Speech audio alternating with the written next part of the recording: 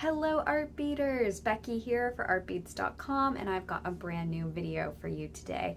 Today I'm going to show you how to use carrier beads. These are Czech Glass 2-hole beads, and there's a lot of great things you can do with them, especially making peyote stitch bands around them. They're so much fun, so let's dive into some jewelry inspiration for using carrier beads in your projects.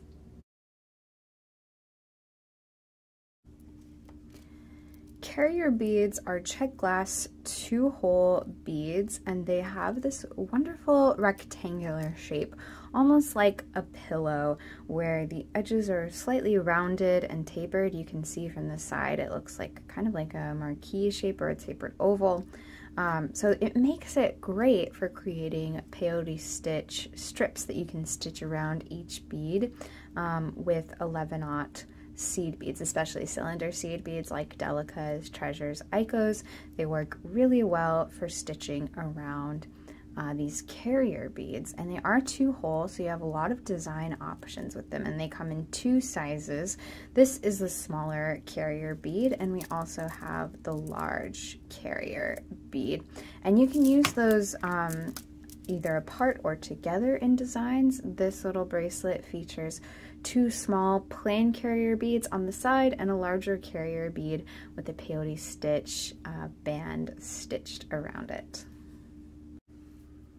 For the smaller carrier beads, the peyote stitch band that you're going to create to cover it, it's an even count peyote stitch band that is 6 beads wide, so there's 6 beads across to cover the surface of the carrier bead, and the peyote stitch band is typically 23 to 24 seed beads long. So if you're counting these seed beads on the edges, there's going to be 24 of them, and then you zip the ends of your peyote stitch band together to close over the carrier bead. So for the smaller carrier beads, your band is going to be 6 beads wide and 24 beads long. Now that's not rows, that's just how long the band is when you're counting the beads on this side. The larger carrier beads are going to have a little bit of a different number. For the large carrier beads, your even count peyote stitch band using 11-aught cylinders will be 8 beads wide and 28 beads long. So if you're counting the beads on the edge of your band, it's going to be 28 beads long, 8 beads across for larger carrier beads.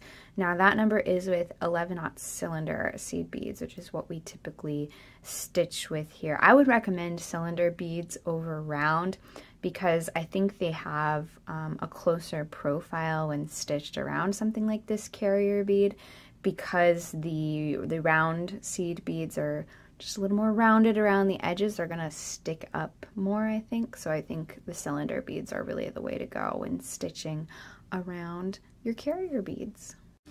With carrier beads, you can also slide 2 carrier beads together and make a larger peyote stitch band to cover both of the carrier beads at once. So for that, you would just double the number of beads used for 1 carrier bead. So this is 2 carrier beads underneath this band, so it is 12 beads wide because this is the smaller carrier bead. So a normal small carrier bead would be 6 beads across, so this one, double one, is 12 beads across. The length is the same because you're working with the same length on both carrier beads.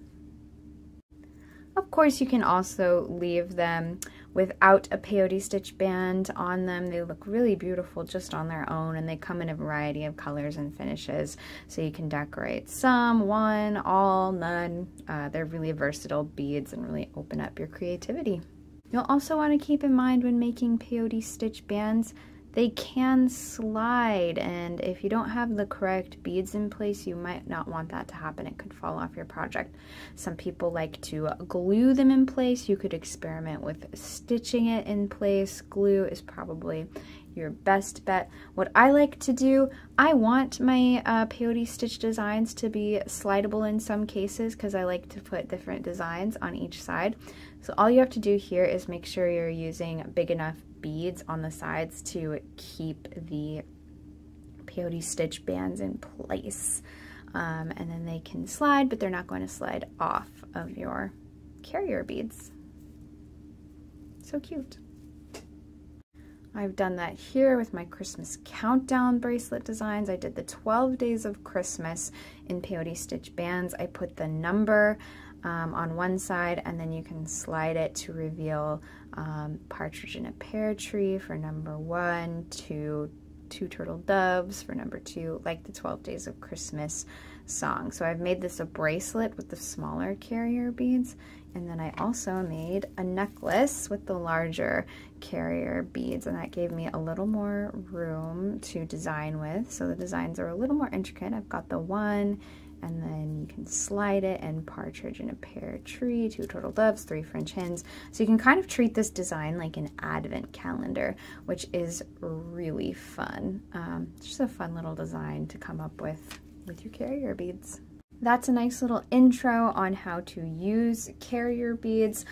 All of these pieces are available in our design studio with instructions. We've got nice text instructions, PDF diagrams, and tutorials for how to do these peyote stitch bands, and complete supplies lists for everything you see here today. I've added those links in the video description. They're all available at artbeads.com, so make sure to head over there to learn how to make these pieces and shop all of the beautiful colors and sizes of our Czech Glass carrier beads.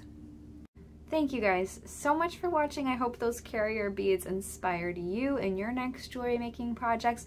Let me know if you have any questions. Make sure to leave a comment below. We love hearing from you. There's links in the video description for everything that you saw here today.